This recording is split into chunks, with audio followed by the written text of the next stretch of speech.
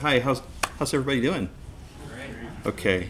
Once again, my name's Carl Soule from Adobe. I'm just going to kind of run through a few of the different features and some of the workflows that Van talked about on the panel a little bit, but please feel free to raise hands and I'll be happy to answer questions.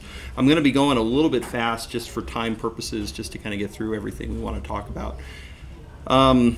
Kind of to build on a little bit of what we were just talking about with some of the VR stuff that's happening.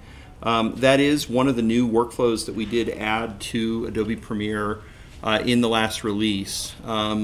There's some things that you can do natively directly inside of Premiere and After Effects dealing with 360 content, VR content.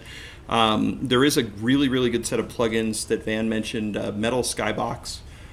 For people who are doing this on a regular basis, that is definitely a great set of tools that kind of add on to the overall experience. If you haven't gotten a chance to play with any of the 360 or VR content, you can pick up the headsets now for your phone for like 20 bucks at Best Buy. This is something even smaller. This is something I picked up from one of the content producers, a company in LA called Jaunt. They make an app for the phones that allow you to just put this on, and then you get to look as cool as I am right now by holding your phone up and walking around and being able to look at content. But there's some really amazing stuff out there. I mean, you know, in addition to the experience stuff, we are starting to see some narrative storytelling happening. So things like, anybody here watch the show Mr. Robot? There's actually a mini episode for VR that's actually one of the best examples of kind of building onto, you know, an existing property. And that's really where we're seeing a lot of the VR content now, is people are either doing an experience of a particular location or they're kind of building onto an existing property. We saw a lot of content with Star Wars, with Rogue One, with The Force Awakens, and it definitely just keeps people engaged with the overall content. As far as Premiere is concerned, and as far as the Adobe tools are concerned, we really haven't gotten into this idea of stitching multiple cameras together, because that is just changing so rapidly. There are rigs that you can buy that take like 6 GoPro cameras shooting in different angles, and you have to take all of that footage and bring it into a tool which then builds it out into an image that kind of looks like this. This is what we call equirectangular footage. Now, when you're looking at the footage in this format, and by the way, the resolution of clips in this format, right now we're seeing a lot of people shooting in 4K. If you're doing stereoscopic with left eye and right eye footage, we're seeing a frame that's 4K by 4K. I'll show you that in a second. And they're saying that to get rid of some of the barn door effects with the bigger headsets as this technology evolves, kind of the holy grail for this is going to be 8K per eye. So if you think 4K is enough, this is one of those areas that we are going to see, you know, rapid development, and from a storage perspective, you know, being able to store these files is going to get a little crazy. Viewing the footage in this format, this equirectangular format, it can be really difficult to figure out where the action is. And so what we've actually done now is we've introduced a VR viewer directly inside of Premiere for the program monitor and the source monitor. So if I want to go in and kind of see, you know, what this woman is doing here, she's doing something. Ooh, that's really that's a safety railing she's jumping off of there. Yeah, not the brightest thing to do, but okay. But you can see what the viewing experience is by being able to pan around. We have some on-screen controls. If you want to have a more precise panning experience where you have a knob to specifically, you know, pan around on the y-axis, you can do that as well. Now this also works with stereoscopic footage. If I go to a different timeline here, this is where we start getting into this 4K by 4K aspect. So we actually have 2 4K images stacked one on top of the other.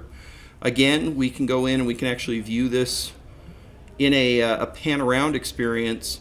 And something that we added specifically for 3D content, I can choose between looking at left eye, right eye, or if I have the old red and blue glasses lying around someplace, I can actually choose an anaglyph mode and Premiere will let me see this and kind of check the stereo convergence and make sure that everything looks appropriate as I'm kind of panning around in the experience there. You can kind of see the ghosting from the red and the blue to allow me to see the stereo.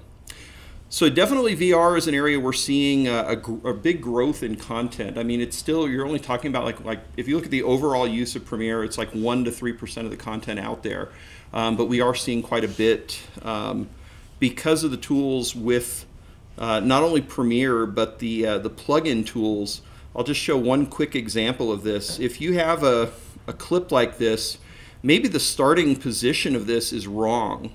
In a lot of cases, when you stitch your footage together, what the viewer starts looking at is not necessarily defined properly in the clip. You've got this array of cameras. Here's a really, really simple VR rig. It's 2 cameras, but in a lot of cases, I've seen these rigs that have 20 cameras. You just have cameras pointed in all different directions. So determining where your starting position is not something you can do inside of Premiere itself, but this is where the tools from Metal come into place, METTLE. They make not only these utility tools here for kind of changing things and doing things like sharpening and glow effects, they also make transitional effects. But if I add like the rotate sphere effect to this clip and go to the effect controls, now what this is actually going to do, you can see the center point right now is the Golden Gate Bridge, but maybe I want to rotate it over to the woman on the side here. I can grab the pan control and move that over. If I wanted to, change the tilt, this will actually do the right thing for the spherical view, so that now when I jump into the spherical view, this is now my starting position for the footage. Question? You guys getting into HDR at all? Good question. Are we getting into HDR? We have started some work with that, and some of the color tools inside of Premiere actually enable you to go in and kind of tinker around and play with HDR. We definitely see something when it comes to general viewing, and I got into a discussion with somebody during the break about 4K versus 8K. We're starting to see people talking about 8K as a format. Definitely the high dynamic range stuff really adds a lot of impact. Right now we have some very specific workflows. You can actually import in Dolby Vision content. You can cut it. It's mostly designed as something we worked with Dolby to present a way of doing cut downs. So if they have a full-length feature and they need to do like a 5-minute highlight reel, we preserve the HDR metadata track, as well as we do everything in a Rec 2020 color space. But those are very, very specific workflows for right now. I wouldn't call Premiere a tool for general HDR use at this point, but we did put some features in that you can kind of tinker with and play around with when we talk about color. And of course we have, the Lumetri color engine from Adobe SpeedGrade is built into Premiere now. So these are all these different controls for working with and actually doing color grading directly inside of Premiere. They're designed to be a lot easier, more intuitive to use than a lot of other types of color tools. We modeled a lot of these controls after Adobe Lightroom. So anybody who knows how to do any type of color work on stills can usually jump in here and get started very, very quickly. If you want to play with HDR, you have to come up to the top of the Lumetri color panel, and there is something where you can turn on here called high dynamic range. And by doing that, it adds a few extra controls. So instead of having 3 color wheels, we actually give you a separate wheel for doing HDR specular control, as well as a slider where you can define what your HDR white point is actually going to be. So these are still, I would really consider these experimental. I have done some playing around with them. We do have a way of flagging a clip. If you go out using the HEVC codec, we can flag a clip so that it will display in high dynamic range on an HDR TV. So there are some tools in there now. I still wouldn't say this is a complete toolkit for doing HDR work at this point. Any other questions? So while we're talking about this idea of 4K, 8K per eye, we did have to go kind of take a blast from the past a little bit and dive back into a feature dealing with proxy-based workflows. And this was something that, in addition to adding a full proxy workflow, we also started to add a little tiny bit of media management into the way Premiere works and the way Media Encoder works. So before I show you the proxy stuff, let me just quickly open up the project settings inside of Premiere. And anybody who uses Premiere has probably seen this project settings box before, where you set up, where you want to save your project. Whenever you create a new project, you set up your scratch disks. We introduced this new tab here called the Ingest Settings tab. And what this is designed to do now is I can turn this on, and this really works well for people if you're coming directly off a memory card from a camera. If you import a clip through the media browser, this can define where that clip is going to get copied to. So basically it gives you the ability to edit direct off the memory card during that copy process. It's a background process, and as soon as the copy finishes, it'll switch over to where that clip actually is going to live. And so you can define this ingest location. You can choose a location. It's also possible to build what's called an ingest preset. And this is something you can do over in the Media Encoder. You can build it one time there and hand it off to everybody so that you know that your footage is going to go to this specific directory on the shared storage. Now this same function also gives you the ability to copy it and at the same time fire off a process to create proxy files. So I can create, if I'm shooting on a red weapon S35 at 8K, I could kick off a proxy that is, something more akin to maybe 2K, something that I can actually edit, and the data rate's going to be appropriate for the bandwidth that I have. So you can use this, and you can create. We ship with a series of presets just as some commonly defined workflows, but this is something that you can go in and you can play with and make your own presets of however you want to create proxies. We do recommend keeping the proxy files the same aspect ratio as the source media. So for broadcast, that's typically not a problem. We've got UHD, HD, 720p if you needed it, all the same aspect ratio. But when you start shooting on film or digital cinema cameras, you get all kinds of crazy aspect ratios, so it's just something to note. If you're going to shoot on a 6K camera, half both the resolutions, that's one possible, quarter both the resolution, the two numbers to get what aspect ratio you want to shoot at, or what you want to create proxies at. Once you do this, your footage is actually linked to two different pieces of media, and just by toggling a single button, I'll go ahead and blow this up a little bit more full screen here so you can see this. Here's the high-res footage, and you can see it's this is, I think, 5K red footage, and it's chunking along on my laptop here. If I switch over to the proxy, and the reason it says proxy here is I've actually created an ingest preset, so whenever I create the proxies, it'll automatically put that watermark over the top of the footage. Just gives me a nice visual indicator that I'm editing on the proxies. Totally optional, just something I do for demo purposes, because seeing I think this proxy is 1920 by 1080, or something pretty close to that. So I mean, seeing the resolution difference between the proxy file and the high-res footage, it's a little softer.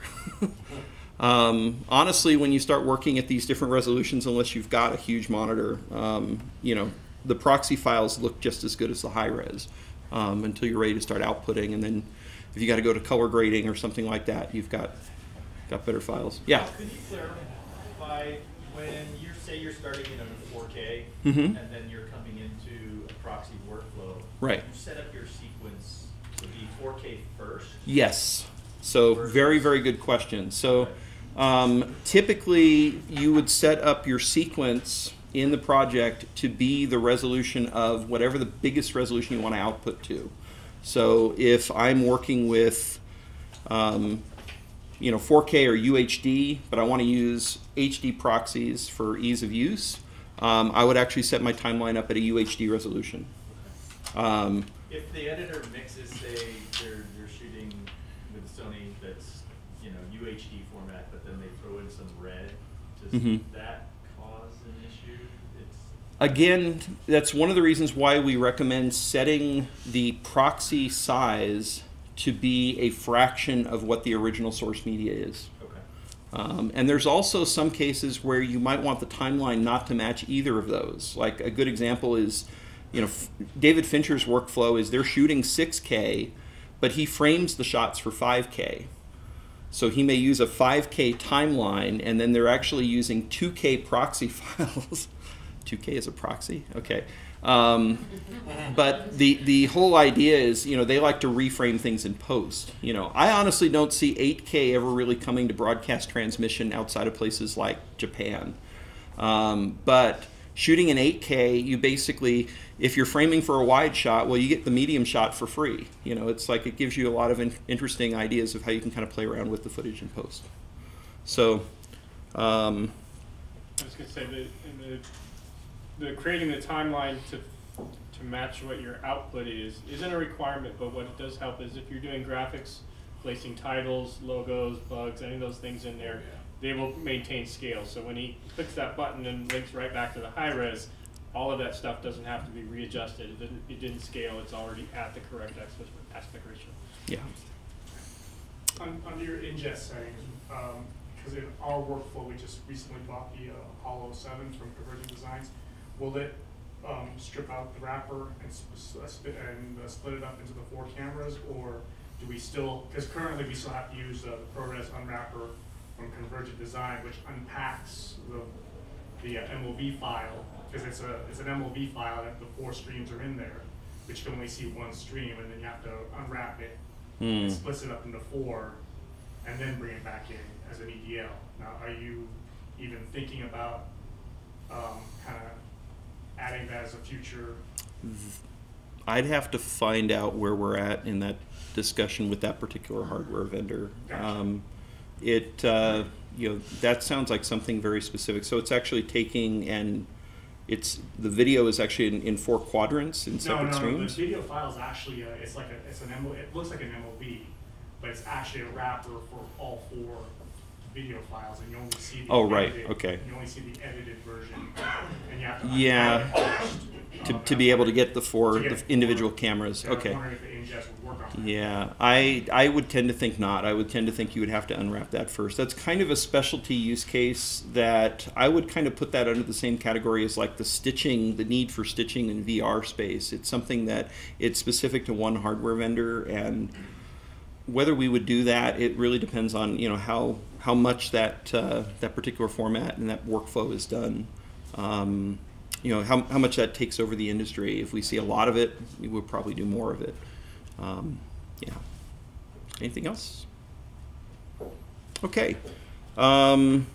Really quickly, because I am definitely going to go over time if I keep going at this pace, I wanted to show you guys team projects. And the first thing about this is something very specific to anybody who's on an enterprise contract or is using Creative Cloud for Teams. This is not currently in beta for Creative Cloud for individuals. We are keeping it locked to the Teams and the enterprise customers at this point. But if you're on an enterprise account, Premiere and After Effects both have the option of going in and opening or working with and creating a team project. Now, as Van talked about, a team project actually does live in the cloud. Now, we are not hosting any of your media. Your media stays local. We are only putting the project metadata up in the cloud. So the project where you have sequences, you have a list of your master clips, all of that information exists up in the cloud. And that's one of the ways we can share this really, really quickly back and forth between different people. If I go through and open a team project, I've got one here that is actually assigned to me. I'll go ahead and open this up. Premiere should look pretty much the same way that it always does, and it should actually behave pretty much the same way you would expect. There's only a few small differences when you're working inside of a team project. Looks like somebody just did some changes to this, so I'm going to go ahead and get the changes. Van, are you playing with this, or is one of the other guys working? Okay. All right. Let's see what changed. Oh, well, I don't know if you guys saw it a minute ago. This said best documentary about Miami in years. It looks like somebody just is doing a demo in New York right now with the same team project and just changed the graphic. I will. Yeah, do it. So a couple of things that you'll see here. Up at the top of the project bin, I can actually see who is the owner of this team project, who else has accepted this, and we've actually got a team of probably about 15 to 20 people around the world that are all using this team project for demos. So we can go in and make changes to this. Now, the way this works, I'm logged in based on my Creative Cloud account. So ksule@adobe.com, that is what gives me user rights. If someone wanted to add me to their team project, they would need to know my Adobe ID. They can add somebody to the team project they have. Once you're added to this, you can work, and you're basically kind of in a protected sandbox while you're doing editorial work. I can start doing changes to my timeline here. I'm not going to see, nobody else is going to see those changes in the work group until I push those changes live. So I choose when I want to share stuff. So you're kind of in a safe zone where you don't have to worry about someone else seeing what you're doing. And also you don't have to worry about like a Google Doc where somebody else is editing it at the same time you're looking at it. If you ever tried to deal with that, it's like a video game where you're kind of dodging, wait, why is that clip moving on its own? We tried it, it doesn't work. So if I wanted to make a change to this, so let me just come in here. Denver. Oops, I used the wrong font. 1 second. Let's see. I should have the right font selected.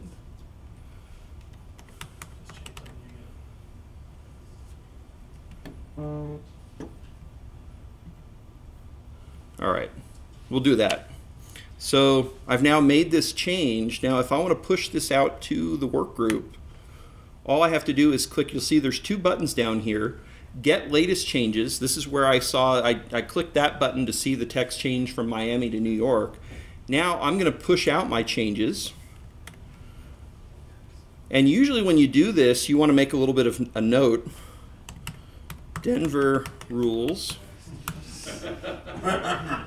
And we'll click share. And so now everybody else in the work group is going to get that same notification. Now, you can make that notification as obnoxious or as subtle as you want. And I've got my system currently set up so that I've got operating system notifications turned off. All I'm going to see when somebody else makes a change is this Get Latest Changes button is going to highlight to tell me that somebody else has pushed out some changes. How obnoxious can you make it? How about on your Apple Watch? This will actually push out notifications. If you have the Creative Cloud app on your watch, you will actually, when you're away from your computer, you'll actually see, oh, the following person has made changes to the following team project. So, I just got his update. Oh, you just, okay. My title now shows Denver. The last kind of piece of this, first off, media management. Everybody's Adobe ID basically tells the team, the team project stores based on your Adobe ID where your media lives. Now, if you're all editing off the same shared storage, that means there's one path to worry about. If you're editing in a Windows and Mac environment, that means there's 2 paths. Team projects will remember both paths. Once somebody on a Windows machine opens this up, it'll know that that's the path for Windows. You can now kind of go back and forth between Windows and Mac. You don't have to worry about relinking files or worry about pathing issues. Team projects can also work on co-located media. Very common workflow is to put all the media on a drive, clone it, hand it off to somebody who wants to work remotely. That person will one time have to set their path, because it's probably different from where the shared storage was, to set their path for where their media is at. If you combine this with working with proxies, this will of course work with proxies the same way that regular Premiere, standalone Premiere will work, But you can also put your proxies on something like Dropbox or use your Creative Cloud shared folder so that the proxies will synchronize on multiple editor systems. So if you want to give somebody the ability to do editorial work, but they don't need the high-res per se, they're just going to edit off the proxy files, you could set your proxy location and set your media destination as something like a Dropbox folder. And at that point, everything, as soon as their files sync, they'll be able to open up the project and edit using the proxy files. All right, the very last thing I want to show you here is in the media browser panel. And you'll notice if I go into the media browser, you'll see that there are actually team projects showing up here inside of the media browser. So we see some people actually use the media browser to kind of organize motion graphics elements. It's possible to put all of those in a team project, and you kind of, as a rule, you treat it like a read-only team project so that people can go in and pull assets. You have maybe one person who owns it who goes in and actually, if they do need to do branding updates or changes, they'll go in and do that. But you can have one location that's very easy to access via a team project to get into and work with those types of assets. Now you can also use this to go back in time within any team project. So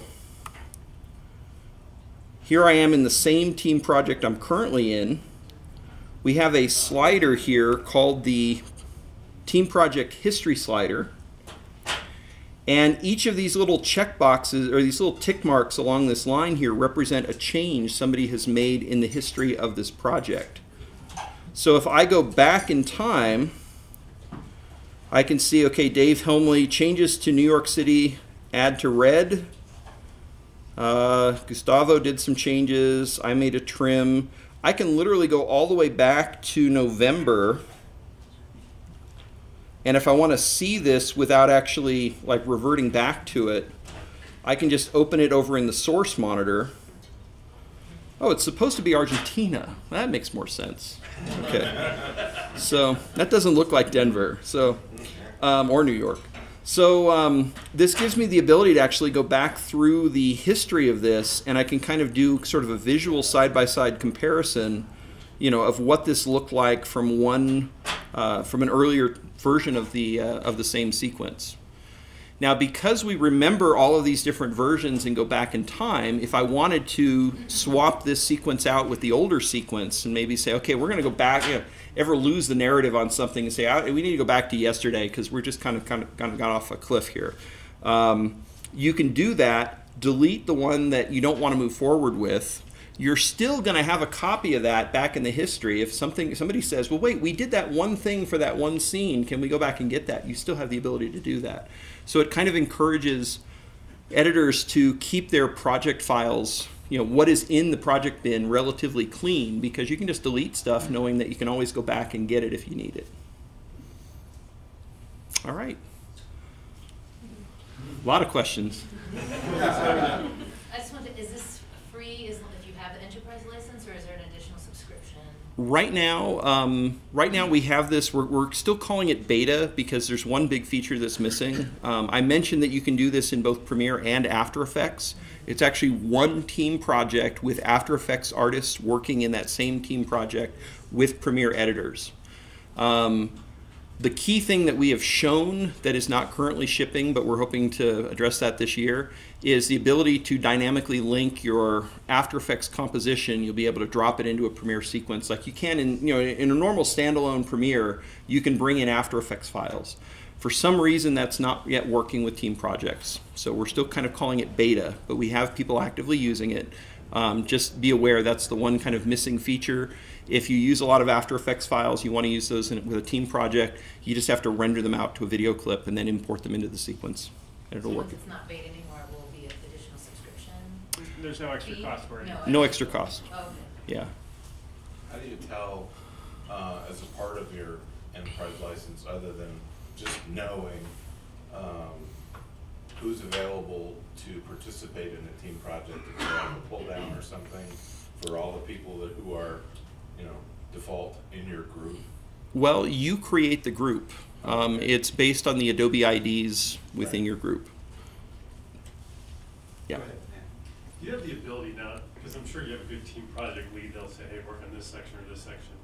You have the ability to, like, if you're working on a current section like you have in that timeline right there, to lock somebody out to keep them from making changes in somewhere else that two people might be simultaneously working on the same section at the same time. Good question. Team Projects doesn't have any type of locking feature because we actually manage conflict resolution at the end. So if Dave made, I'm pretty sure that was Dave that made the change and made this, the graphic, the title here say New York. If he changed it to New York and I changed it to Denver, it's kind of in an order of who did it first. But now here's the key thing. If neither of us, if I go to push my changes and I'm saving over the top of what Dave had just done, there's a dialog screen that comes up on screen. Dan, you want to? Oh, okay. I don't want to run into Quantum's time. Yeah. It won't let you overwrite what each other's done. It asks you to make a copy, so then you can add .1, your date, initials, however you want to iterate it. We didn't want editors thinking about locking, although we may add it at some point. It lets you kind of work fluidly, and then at the end, if two people have worked on it, it says, oh, there's two people acting on this sequence, let's make a copy. Now, we're not proposing working on the same sequence at the same time. It's typically a lack of communication more than anything else. But it won't let you hurt yourself in that process. Yeah, exactly. That's good. And then last quick question. So you got multiple team users. The media points, it can be stored in multiple locations and it's accessing all that, or? Absolutely. Absolutely. Okay. So it may, at some point, we may stream the proxies from the cloud. We're looking at that. But right now, if you have someone on a local drive that's working at home and someone at altitude that's working on the shared storage, they can each have their own path that remembers those, so it doesn't ask you each time. Because my next question was, then we do DR and we go ahead and we offload content to try to protect the RAID, and I'm thinking, how do you bring this back? How do you coordinate that? Yeah, it'll remember, like, I think it's the last 4 places that media was, and look for all of them, and if it doesn't find it after 4 or 5 tries, it goes, tell me where it is. And Yeah, and the last thing from an archive perspective as well, if you want to just create a local project, at any point when you're creating or working with team projects, you do have the ability to turn a local project into a team project, turn a team project into a local project. So there's no concern. For archival purposes, that would probably be the direction I would go, is create a local project, and then you can manage the media from that point. Yeah, it also, if you do lose an internet connection, it lets you keep working, lets you export, it'll just resync it back up. So if you're up on the ski lift or wherever you might be, in the plane. Yep. Will the smart stops at 1 o'clock, anybody? So did get notification we can stay in a little longer if we need to. Please take the questions. I just cut my presentation by 10 minutes. So go ahead. Okay. A couple more questions. We'll stick to 1 o'clock and stop. So you said there's no control at all as far as who does what. Say if you do a rough cut and then you hand off the project to somebody to do color, can you say you can no longer do timing edits while the other guy does the final timing edit? We're not really managing that on a project level at this point. Okay. So you can't just kind of split off functionality and then merge it at the end. Yeah, there are some ways around that by just depending on the types of tools that you want to use, and this will still work with things like XML workflows if you're going in and out of Adobe tools. It's something we could be done. I think philosophically, it's dangerous. Like a lot of sports producers in the room. If you're trying to get something out and somebody locked it, and then now you're running down the hall screaming, so there's trade-offs to it. Doesn't mean we shouldn't allow it, but philosophically, at this point, we just some control to keep your intern from deleting your clips accidentally is a good idea. The nice thing is you can't delete anything. You can select all, hit delete the entire project, go back into history, and everything's right there. It's really nice. Actually, save is disabled. There's no save. It automatically saves everything you do. Yeah. I think there was. The last time you turned on the program. Yeah. So you're constantly, if you're connected to the cloud, everything that you're doing, every change that you make, there isn't even a need to save. Basically, everything you're doing is just updating. I was going to show, if you quit out of Premiere on one system, sign into the cloud on a different system, and then open the same team project, you'll be at the exact same position you were, and you'll see the share my changes button will be active, meaning that there's unshared changes. So you're actually in this protected sandbox regardless of what computer you're working on. When you push your changes live, that becomes part of that production history that you now have created a point that you can go back to. But it does give you some protection. If a computer just suddenly starts smoking and explodes, well, everything is actually still on the cloud from the last moment. Within a few seconds, depending on your internet connection, sometimes there can be a delay of up to 20 seconds, but for the most part, where you're at is what's on the server. So you don't have to push it out, it's basically an autosave. Yeah, it's just auto-saving all the If time. it crashes midstream, whenever it's automatically pushed out. When you reload Premiere, reload your team project, you'll be at that same location again. Gotcha. And that's just for the work you're actively doing. Until he hits share changes, nobody else sees the edit I'm doing. So that's by design. If you're writing an email, you don't want somebody coming down the hall and saying, I thought we were going to do this, and you're like, wait, I'm not finished writing it yet. So you're working iteratively, and when you're ready to publish it, that's when you check it into the project, and now everybody has access. So. Yep. So like right now, I just did an audio trim just to kind of match up the end of the audio with the end of the video. You can see that this Share My Changes button is currently live.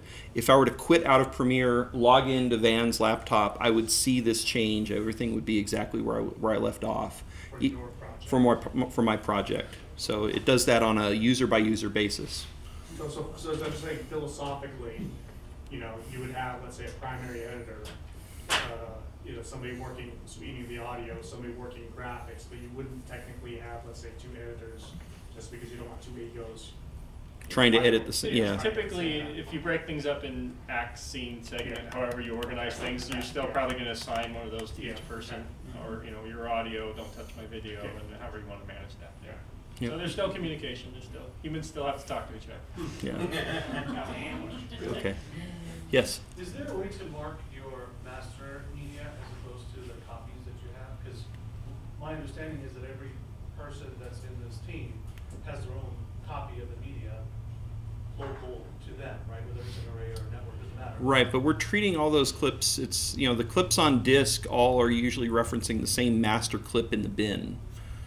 So unless you duplicate something in the bin to say, hey, I need 2 separate copies of this, or you've taken your media on, you've run it through some kind of a process, you would have to relink to that at some point. And just to clarify, if 5 editors here inside the Pepsi Center were all editing on shared storage, there's only 1 copy of the media. If one of those is going to take it home, puts it on a FireWire drive and takes it home, now he's got a separate copy. But otherwise, if you have access to the same media, there only needs to be 1 copy of that media. Right. I guess my question really is, if you have 5 editors editing and 4 editors they're all in satellite offices, right? Mm-hmm. And then you have the master is located in, say, Denver, and the 4 other satellite offices can delete their clips, but the editor here cannot delete those because they're the master. Everything else is looked at like local clones. Yeah, other than looking at the properties of the file and saying this is the master 4K, or like Carl showed, you could put a little watermark and say proxy, or you could put the user's name if you wanted to, and that stuff. Okay. It doesn't sort of automatically do it for you, but that's not a bad feature request. Yeah, that's a good feature request. All right, I don't want to take up any more time here. Thank you guys so much.